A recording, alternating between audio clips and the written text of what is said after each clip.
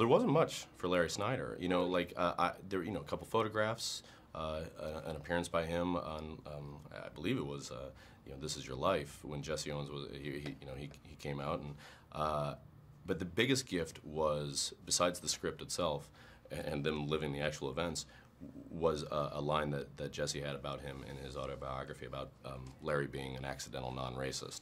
Like that made, for whatever reason, that made sense to me.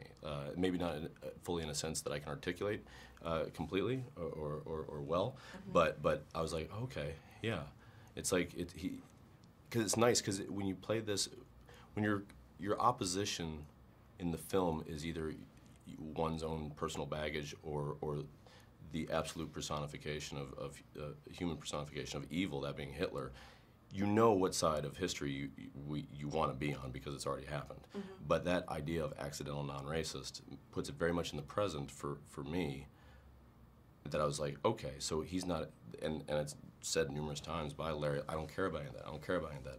But him saying that is like, does he or does he not? But to have the guy that you know, started out as his you know, athlete, then became his good friend, to declare this about him, I was kind of like, oh, that makes more sense to me. That it didn't, as it still is now in many ways, racism is, you know, it just, you know, underneath the surface, and they're more overt, but like, he didn't subscribe to it, but it doesn't mean he still wasn't sort of like, you know, he wasn't, you know, just because there were no black people on the Ohio State team, football team at that point, it didn't mean he wasn't, you know, not going to coach at that place. He just kind of, you know, everybody just kind of was like, yeah.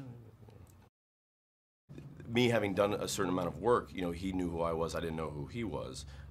So, and yet we're both, you know, like little fledgling ducklings in this world of this story. Like for me, you know, I hadn't done, you know, a period piece, you know, a drama, you know, set, you know, set in the storm of all the fervor going on around this film.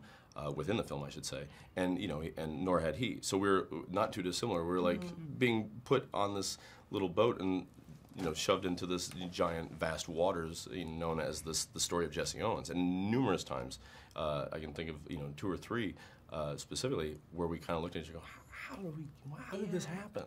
You know, and a lot of that has to do with the fact that it was independently financed, you know, and internationally financed is the God honest truth.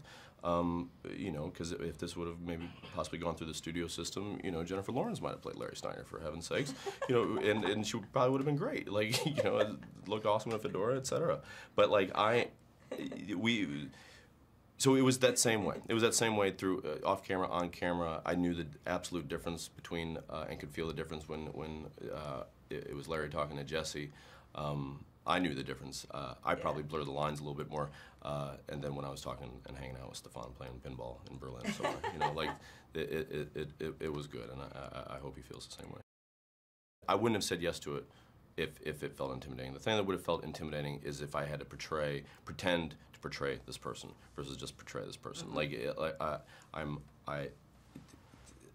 believe if there's a skill that I think I possess, it's or I've tried to teach myself to possess, it's to know, to not let what I can't do interfere with what I can do. And it felt like this was something I could do.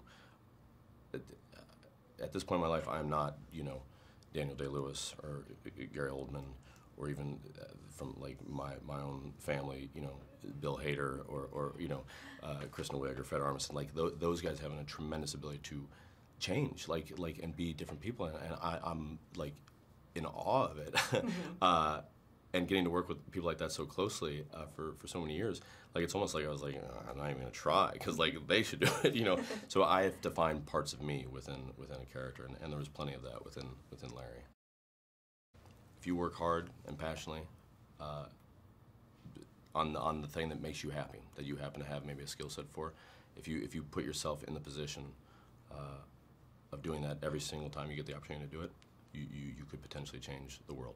And that world could be the world at large, or it could be even the world within your neighborhood, or even your home, or even your, you know, relationship with others or yourself. I do believe that.